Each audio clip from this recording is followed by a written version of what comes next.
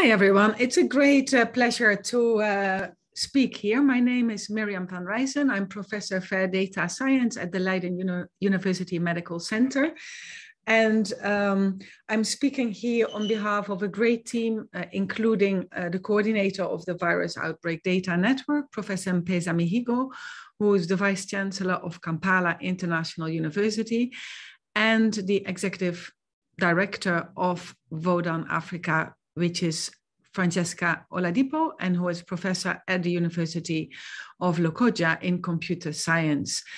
And a great team behind that. As I go through the presentation, I will be identifying all of the many people, engineers, health experts who are part of VODAN-Africa.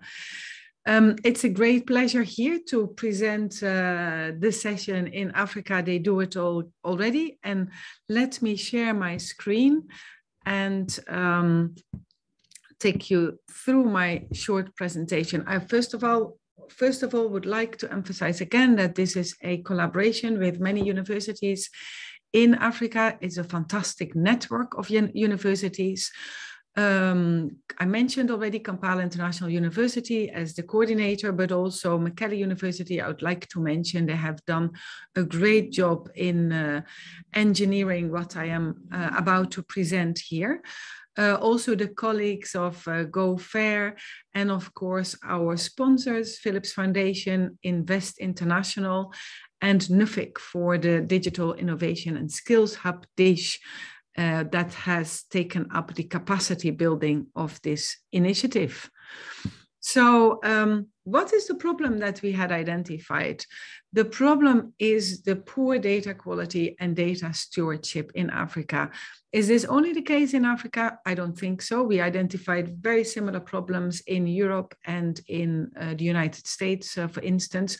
But our focus in VODAN-Africa is on Africa, and we identified 4 key problems. First, that at large scale, data is taken away from the African continent. In the Ebola crisis in Liberia, the digital data was removed from the country and is no longer available. If you go to the Ministry of Health in Liberia, this data is not there. Then we also realized that data was removed from places where the data is produced. For instance, if you go to health facilities, you would often find that a data clerk who is typing in the data does not use, is not able to visualize or analyze the data. So there's a data alienation there's an alienation from the data that is being produced there and doesn't serve what really should be the case for ethical reasons at the point of care. We also realized in the COVID crisis that the health data is really not representative, and that averages are taken from populations where really those averages are based on those that can afford healthcare, that can access, for instance, testing facilities.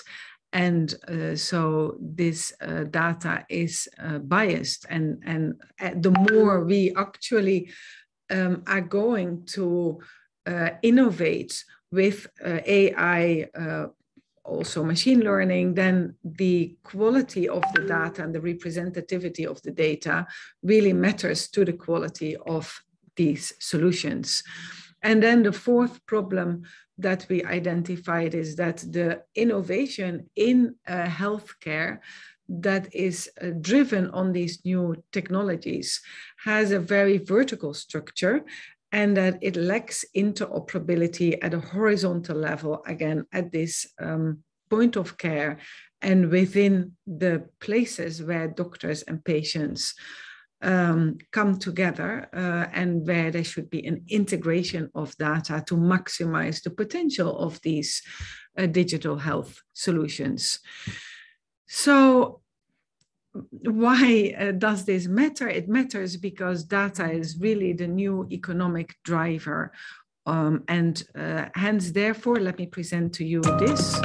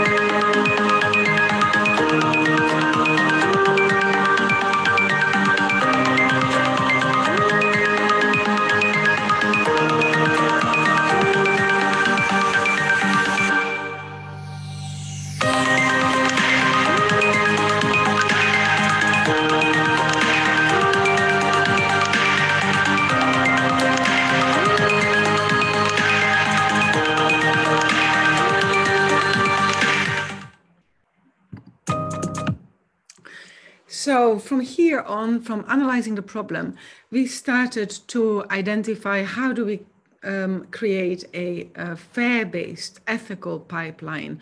You've heard today already, I think, a lot on fair, findable, accessible, interoperable, and reusable data. And we thought, can we use this as a principle for federated data production, in which we can find a comprehensive approach to these problems, these 4 problems that I just identified.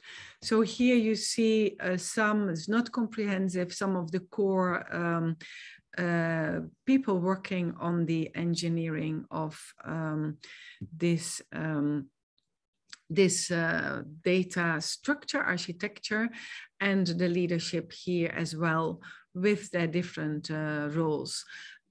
These are from universities in 8 countries in Africa, together with Leiden University. And the idea, the core idea was, can we replace the current structures of bringing data together to clouds? Can we change that into a federated data visiting structure in which the data remains really physically in residence within the health facility, and of course within the country where this data is produced?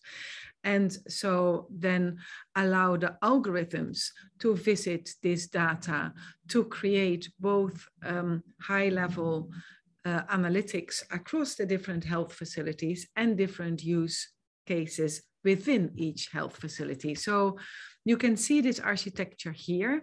You have health facility 1 and health facility 2, and how many you'd like to have.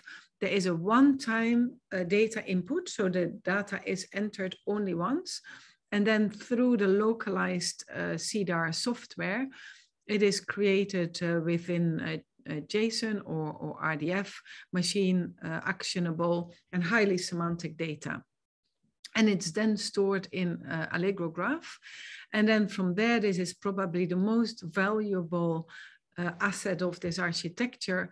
We can generate dynamic Sparkle queries on this data and across the facilities. So this is, I think, really the high potential of this architecture. But of course, we also wanted to make sure that the data use, as is currently happening, is part of the proposition. So the data is automatically exported and re-imported into the health information system that is used within the country and within the facility. Then, in order to deal with the question, what is the data use at point of care, we decided that in any proposition, the basic requirement would be an internal dashboard that works with the data deployed within the facility, so that in any case, we make sure that the data is always usable for the patients and doctors in the facility proper. And then we have an aggregate dashboard of real-time statistics. These are depersonalized computed data from each of the facilities that allows us to have a really high volume data pipeline for further innovation and other use cases and deployment of this data in AI-based solutions. So for this, it is really important that all the data privacy concerns are carefully looked at. We have with each of the facility a data use agreement that is signed by the ministry or the relevant authority in country, the health facility, the VODAN-Africa research coordinator, and in the country, and then the VODAN-Africa leadership. And in this data use agreement, we have specified in great detail for which we have authority at this point in terms of deploying the data for the different use cases. So what we have achieved right now is that we can deploy the interoperable machine actionable fair data production, and we have done so in 88 health facilities, and we can do this across borders because it works on the basis of data visiting. The data are held in residence. So we are currently doing this in 8 countries in Africa. We have created a ethical and fair data pipeline that respects the data sovereignty and is compliant with GDPR, as well as the VODAN-Africa regulatory framework, as well as the regulatory framework in place in each of the locations. And then we are also really proud that through the DISH platform, we have really begun to create the capacity for data stewardship. We have developed the curriculum, and we can now really serve the FAIR community with data stewards, data curators that can help deploy health data, scientific data, patient records for federated analytics. And in fact, we have done so together with our colleague Meta Rustenberg and our data steward Alia Aktau for scientific data and the life sciences already, and started to think how, what is the delivery of that for health analytics across the scientific community, the academic scientific community, and the health services community, for which the patient records are the critical entry point into the creation of a multi-use case for services within health facilities. So we are also looking at how we can integrate these 2 different fields of science and of services. And with that, we hope that we have really made a contribution to the fair internet of data and services. And we hope to be seeing many of you and to work with many of you. For any fair data deployment, please contact us. The website is there. The publication link is here. And also we are next week hoping to find that the publication of our special issue of data intelligence will be online. So with that, thank you ZoNMW, and thank you everyone in the audience for listening, and hope to see you soon.